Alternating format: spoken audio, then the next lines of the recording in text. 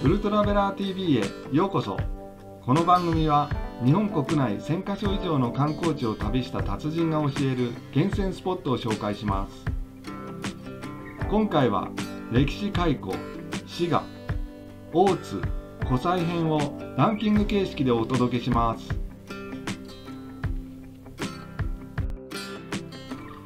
まず、大津、湖西ってどこ？ということで、簡単にエリアの説明をすると、オレンジの部分、琵琶湖から左側のエリアで県庁所在地の大津市があります。アクセスは京都駅から大津駅まで電車で約9分、車で約30分。大阪伊丹空港から大津駅まで電車で約1時間13分、車で約48分。関西国際空港から大津駅まで電車で約1時間34分、車で約1時間25分のところです。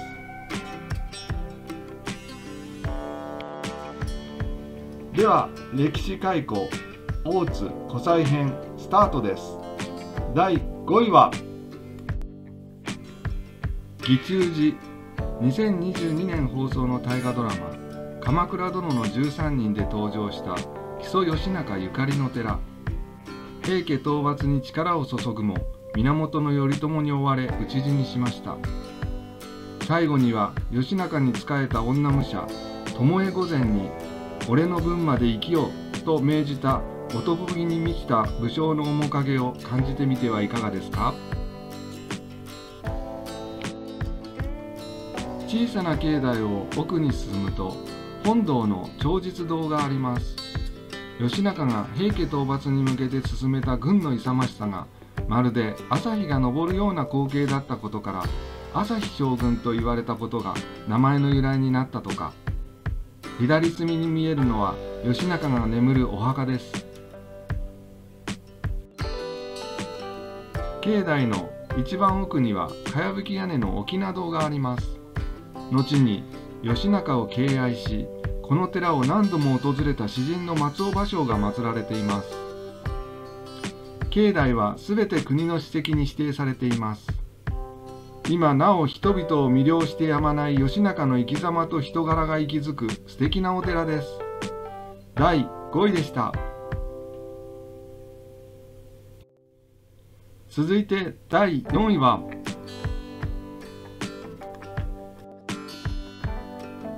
白神神社。2000年以上の歴史を誇る近江最古の大社で、日本神話に登場する延命長寿の神様猿田彦の命を祀っています。白髭さんという別名で親しまれています。境内を横から見てみると、中央が本殿、右奥が拝殿、左側が若宮神社です。国の重要文化財である本殿は、明治時代に再建された拝殿と屋根がつながっているのが特徴です。青い琵琶湖に浮かぶ朱色の湖中大鳥居は、その神聖な雰囲気にしばし時を忘れて見とれてしまう絶景です。鳥居の中に朝日が昇る光景もまた感動の瞬間ですよ。湖中大鳥居と境内の間には国道があるので横断は危険です。控えてくださいね。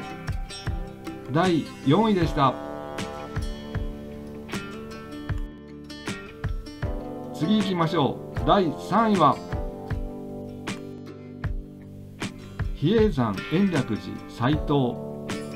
延暦寺は約1200年前に伝教大師最澄によって開かれた天台宗の総本山でユネスコの世界文化遺産に登録されています。比叡山は3つのエリアに分けられ、その1つが斎藤です。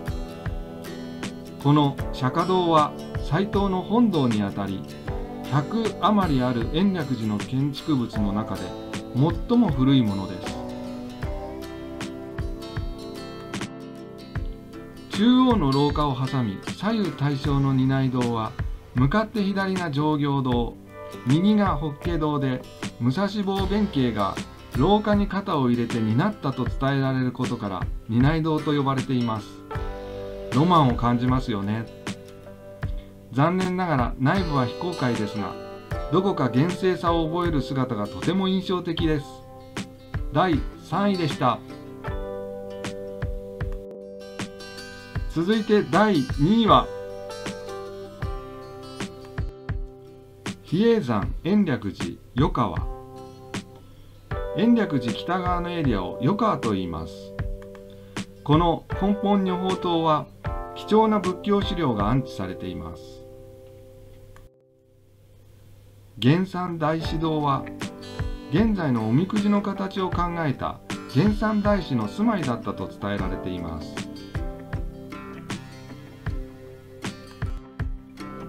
余川の本堂にあたる余川中堂はひときわ映える朱塗りの建物。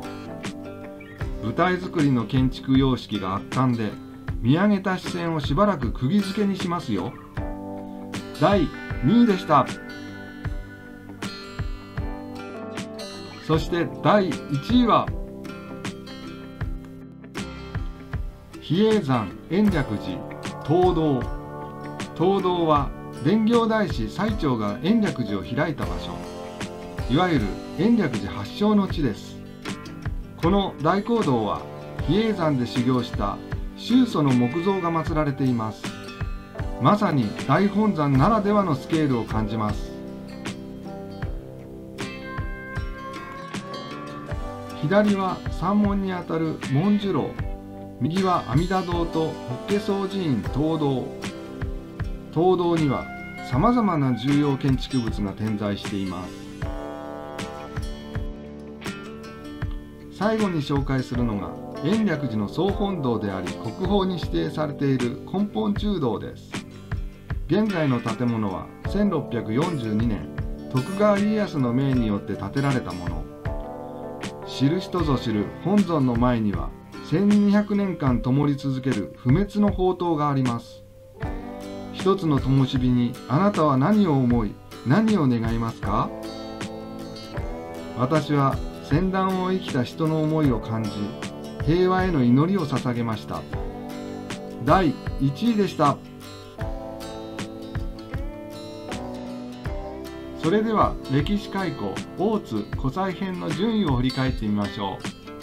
第1位延暦寺東堂。第2位延暦寺余川。第3位延暦寺斎藤。第4位白神神社。第5位義中寺となりました。ぜひ足を運んでみて自分の目で確かめてくださいね。それぞれのスポット間の距離と時間の目安はこちらになります。位置関係と移動時間、ぜひ参考にしてください。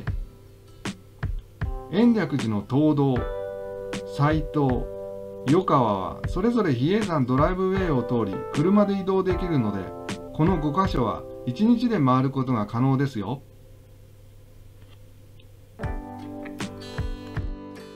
ワンポイントクイズ。それでは一つおさらいしましょう。比叡山延暦寺の総本堂は次のうちどれ？ 1. 余川の余川中堂。2. 東堂の根本中堂。3. 斎藤の釈迦堂。